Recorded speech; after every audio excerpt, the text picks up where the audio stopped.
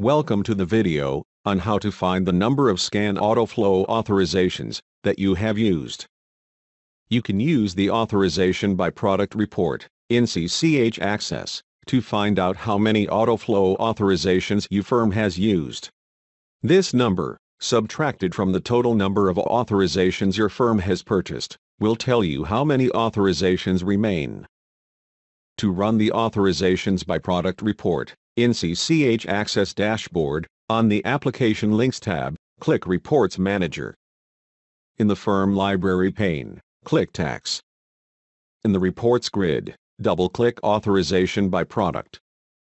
On the Selection Criteria tab, in the first line of the criteria grid, set the date range for which you want to check authorization use. Click OK. Click into the second row of the criteria grid. Select Scan in the first column. In the Operator column, select is not blank. Click Preview. The authorization by product report displays. The final column in the report shows the Scan authorizations used.